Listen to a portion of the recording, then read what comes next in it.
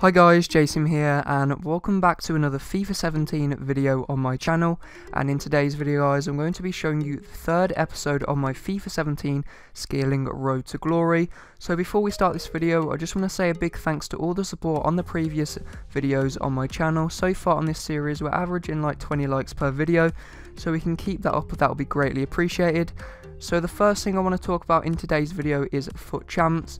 So I actually ran a poll on Twitter asking people whether or not they wanted me to do FUT Champs, and out of the 10 people who entered, 8 of them said no and 2 of them said yes. So going from the majority of votes, I'm going to decide that I'm not going to do FUT Champs on this series, and that's just one of the reasons why, because the majority of people didn't want to watch it.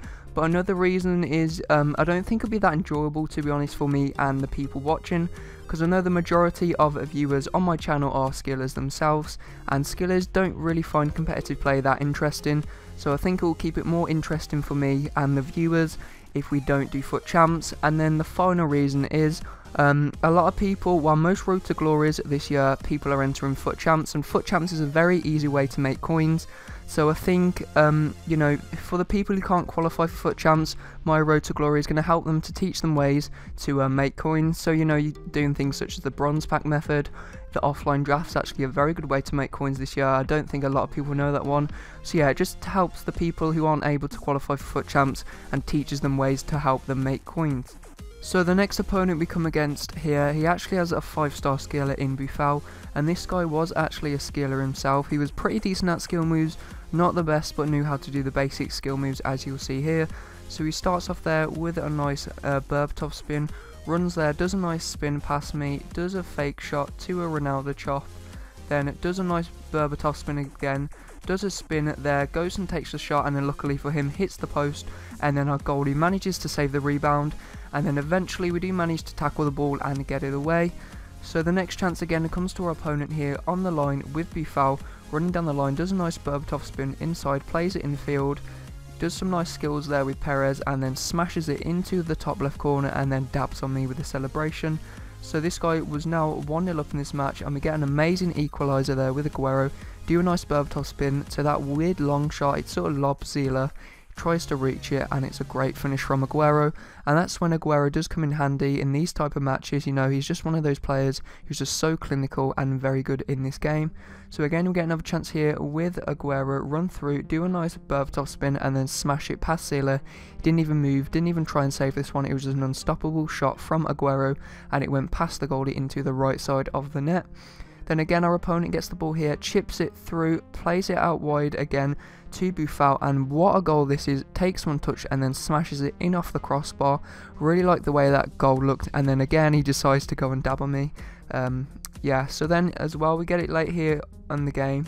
We do a nice drag back there with Aguero, carrying on running, do the pipe skill move to a ball roll, play it through there to Koyate, who smashes it into the bottom corner of the net. Very nice finish there from our CDM. And Koyate is actually one of those players who's just so overpowered this year due to his physical and height. So the next goal, I didn't actually manage to record the goal for some reason, so I just had to get the replay. But it was a decent goal with Aguero. We just play the ball into him, does a nice drag back, and then finishes. And then straight away our opponent scores a goal there to make it 4-3. And then from a goal kick here, we get it with Balassi, do a really nice skill combo there. Do a nice Elasco chop to a ball roll flick, go and take the shot, but luckily for him a defender's in the way. So after that match, Aguero got man of the match. I think he scored a hat-trick. We're going to get ourselves 491 coins, and as you can see it was a pretty even match overall, but luckily for me I could hold on to the win. So I had 54% possession, he had 4 shots, I had 5 shots, so overall it was a very even game. So then after that, as you can see, we got our first 3 points in Division 9. First win and first 3 points. The next thing I wanted to talk about was the type of things I will be uploading on my channel within the next few weeks. So as you know, the majority of videos on my channel are either player reviews or skill tutorials, and I've decided that what I'm going to do, I'm going to try and upload this series at least 4 times a week, and try and get at least 1 player review out a week as well. So this means that I'll have, you know, a good variety of videos on my channel. And as well guys, I will hopefully be making more skill tutorials very soon. My graphics designer has made a really cool overlay for like a skill tutorial, so yeah, hopefully probably next week or late this week I will make another skill tutorial showing you guys 3 amazing overpowered skill combos.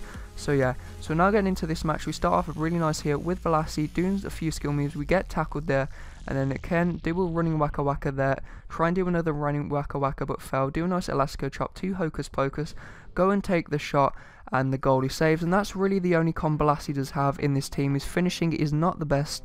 That's the only con he really has. Literally, I honestly prefer him to Ronaldo. The only reason I'd probably go with Ronaldo over him is just because Ronaldo is much better at shooting. So if maybe, I think Balassi's actually out for the whole of the season, but maybe if you get yourself, a second in form, if he does potentially come back, late, at the late part of the season, gets himself another in form, gets a big shooting upgrade, then I honestly think he could probably be better than Ronaldo. And again, he's just shown how good he is. We do a nice double running waka waka there, take the shot with Balassi, hits the post. Aguero is there to get the rebound, but sadly we're offside. And then for the second match in a row, Aguero goes and get himself the man of the match. We get 484 coins, and again we get another win, our second win in Division 9, what puts us on 6 points out of a possible 6 points. So then after playing this match, I decided to do a bit of trading, because we've got to try and make trading, show people who don't want to do foot champs, ways to make coins. So if you want me to show you like a method I use in a separate video, don't forget to leave a like on this video. So actually, I'll just have this method now. Actually, what I was doing, I was going to League 1, go putting the quality to silver, the max buy now price to 200 coins, going to the 59th minute, and then just comparing prices and see what the cheapest one was after this card. And if there's about 100 to 200 coins difference, I'll definitely recommend going pick up the player. So as you can see here, we get this CDM here, we get him for 200 coins and we can sell him for 600 coins, making some really nice profit. Then we go and get this guy here for 200 coins, and I think we go and list him up for 300 or 350 coins. So again, you're not going to make the most profit doing this method, but the amount of players you can pick up doing this method is very good.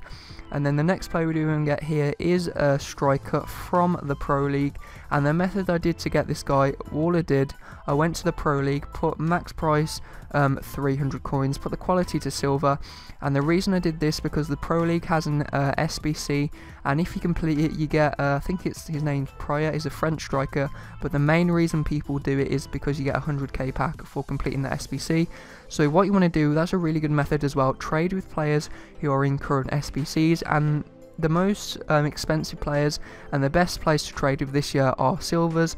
So after doing this, guys, I decided to enter the starter cup because my players were injured. I think Aguero was injured, or yeah, Pizzi was injured, that was it, and my players were very low on fitness, so I decided to enter the starter cup and win it. And for winning it we get 500 coins and a gold gift pack, so it's not the best reward, but it's a good way to get some match coins and get some extra coins and a nice pack.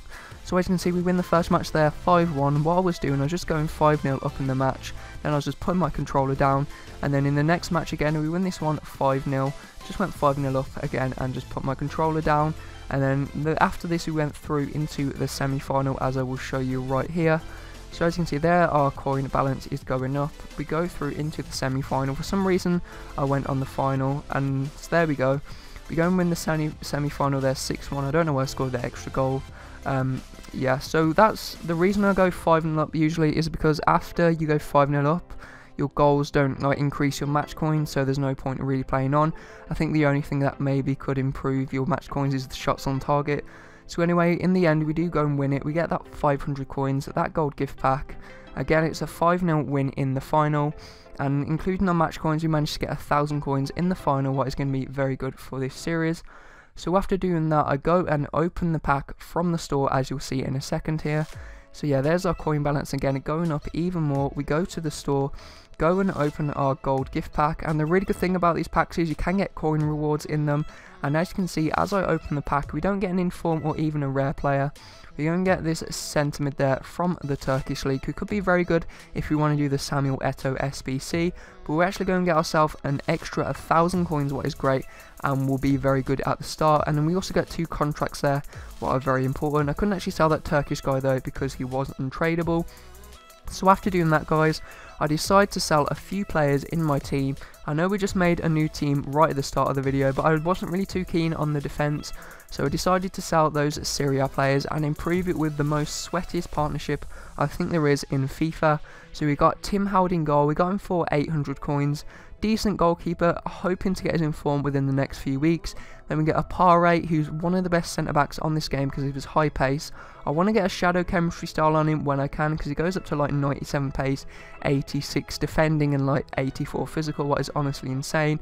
And then his partner in crime, Matt Bessler. So guys, this is going to be the end of the video. Thanks for watching and see you next time. Bye.